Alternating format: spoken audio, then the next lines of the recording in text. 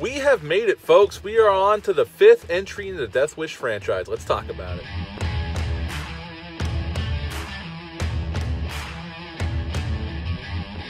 Hey, welcome back to my channel. Hope everyone is doing well out there. And today we've made it to the 5th and final Charles Bronson installment of the Death Wish franchise.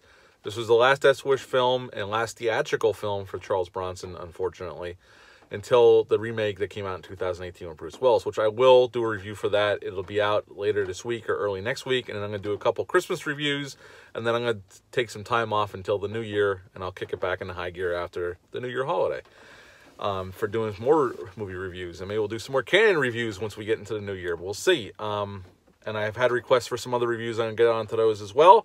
But today we're talking about Death Wish 5, The Face of Death. This film came out January 14th of 1994. It's rated R, as all the other Death Wish films are. It's an hour and 35 minutes long, and it had a $5 million budget, and upon release, it only made $1.7. This film got a limited theatrical release in the United States, and in many territories, it went straight to video.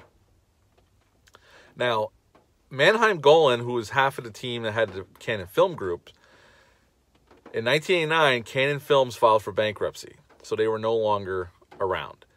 Mannheim Golan went on and started another film company called 21st Century Film Corp. And he followed a lot of the same model as the Cannon Group. They low-budget pictures. He wasn't doing very well. A lot of the pictures were not making a lot of money. So in 93, he decided, well, I need a hit. Let's do another Death Wish film. Because there hadn't been a Death Wish film since 87 when Death Wish 4, The Crackdown came out. So he went to Charles Bronson, and Charles Bronson agreed to do another film. They paid him $5 million to do another film. And Michael Winner was around and available at the time, but they didn't offer him the job to direct this film because of his disinterest in doing Part 4. So they went to a gentleman by the name of Alan Goldstein, and he wrote and directed this film. Charles Bronson's back as Paul Kersey. He does have a different name in this film that he's using, but we're just going to call him Paul Kersey because that's his name. Michael Parks is Tommy O'Shea. He is the gangster in this film, and Michael Parks is always entertaining in any film he's ever been in. And he's entertaining as hell here, and he's chewing the shit out of the scenery, and that's why we love him. Robert Joy's in this film as Freddie Flakes. He is an enforcer for Tommy O'Shea, and Robert Joy is a very strong actor, and I always like seeing him on screen as well. And Kenneth Welsh is in this film as Lieutenant King, and he works for the police department, obviously. Now, the reason they got the money to make this film was that Mannheim Golan sold off the international distribution rights, and that's how he got the money to make this film. At the time, they were struggling, and they needed a hit. That's why they went back to the Death Wish well, because he still had the rights to it. So he figured this could be a hit because all the other ones were still making money on video. So here we are. Now, Charles Bronson was 71 when they made this film in 93, and this ended up being his final theatrical film. Now, this film takes place in New York City, but it was shot in Toronto because of budgetary reasons. It was cheaper to film in Canada at that point. But you could tell Death Wish 4, the scenes were starting to show. Now, that film is still fun. It's not it's definitely, out of the first 4, is my least favorite out of the first 4. But there's still some good action scenes in there, and Charles Bronson's good. But you can see that, and J. Lee Thompson just fine with the directing, even though you can see that the budget wasn't there to pull off some of the scenes they wanted to pull off. Well, this film looks even cheaper than Part 4, because $5 million didn't go quite as far in 94 as it did back in 87. And this film just looks cheap from the get-go. From the lighting scheme to the sets, it looks cheap. As a matter of fact, they use a lot of horror movie lighting in this film, which is kind of bizarre for an action film or action thriller. There's a lot of blue light throughout this film. It looks like it's a freaking horror film throughout the lighting is definitely right out of a horror film. But everything looks cheap in this film, like you could tell. Now, some of the action scenes are fun, but this is definitely, I'm going to say up front, my least favorite of the franchise. We were reintroduced to Paul Kersey. He has a new girlfriend who has a young daughter, and they live in New York City, and his new girlfriend is a fashion designer. And at the beginning of the film, when we're reintroduced to Paul Kersey, she's having a benefit fashion show, and Michael Parks shows up, his character, because he used to be married to her, and that's his daughter that's living with Paul Kersey now and her. And he's not happy, and he's trying to strong-arm her because he is a gangster. And basically, he has her attacked in a restaurant after this Paul Kersey just proposed to her. She goes to the bathroom, and Robert Joy dresses up in a woman's clothing, goes in and smashes her face in the mirror, messes her up.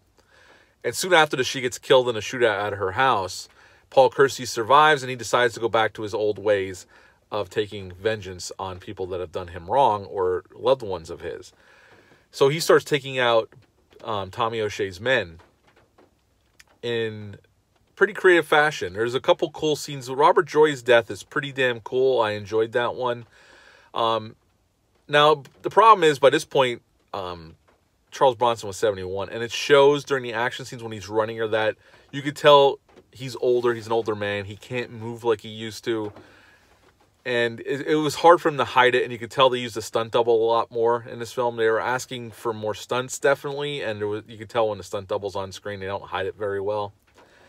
And basically, it's the same old Death Wish, story. By the end of the film, there's a major shootout at the clothing factory, and Paul Kersey ends up killing Tommy O'Shea, and the cop, played by Kenneth Welsh, lets Paul Kersey go and covers for him, and he walks off, and that's the end of the film. And that is Death Wish 5 in a nutshell. This film's okay. Watching it again, it's my first time. Watching it last night was the first time I've seen this film in a long time. I had to buy it on DVD to see it because it's not available on digital. I couldn't find it. I bought the DVD on eBay for like $7, brand new. And unfortunately, it was in full screen, which I hate. I absolutely hate that. I don't even know why any studio would release a film in full screen, but it was. But even with it being in full screen, this movie's not shot the greatest. I mean, there's some nicely shot action scenes. The director obviously loves slow-mo because every action scene almost takes place in slow-mo or when somebody's about to get killed. It's definitely a little bit more over the top than some of the other ones. And Paul Kersey cannot get hit by bullets to save the bad guys' lives in this film. But you can still have, there's some decent action scenes from here and there. The story is just fairly basic. Charles Bronson does okay with what he has to do at his age. It's okay. Michael Parks is entertaining as hell. But at the end of the day, this is my least favorite Death Wish film. You could tell this was just made to make a hit movie, which I know the other ones were too, but I always felt like the directors and Bronson were trying to make a really good film here. It looks like everybody's kind of just going through the motions and trying to make an okay film to make some money. I'm not saying that's what Bronson was doing, but you could tell he was an older man and he was just there probably for the paycheck. Other than that, because him and Golan weren't even on speaking terms during this film. They would go through the director to speak to each other. They would not talk to each other face to face. So there was definitely bad blood, and there was actually plans to make another Death Wish film and introduce a younger vigilante because they realized Bronson was getting older. I guess he was going to pass the torch in this film from what I read, and Bronson wouldn't even do it at that point. He never did another film after this anyway, but he didn't even want to talk to Golan about it, so they never made it. And then 21st Century Film Corp went out of business anyway because of so many failures in a row. But I would give Death Wish 5 a 5.5 out of 10. There are some interesting parts to it. There's some fun moments during the film, but everything is just, some of the other actors in the film aren't the greatest besides the ones I mentioned. And it looks cheap. It's not, I would say this is definitely the worst directed film out of the series, in my opinion. It's not the most awful thing I've ever seen, but it's definitely the worst directed film. It looks cheap, and it's just okay. I give it a 5.5 out of 10 for Death Wish 5, The Face of Death. Have you ever seen this film? Leave a comment down below, let me know. That wraps up our Charles Bronson portion of Death Wish franchise. I will do the remake with Bruce Willis. It'll be out either the end of the week or next week. And then I'm going to do Home Alone 1 and 2 for my Christmas movie reviews. I hope everyone's doing well out there. Leave a comment down below on this film if you've ever seen it, what your thoughts are. Hit the thumbs up, hit the subscribe button, share this video, all that great fun stuff. Hope everyone's doing well out there, and I'll be back soon. Thanks. See you soon. Bye.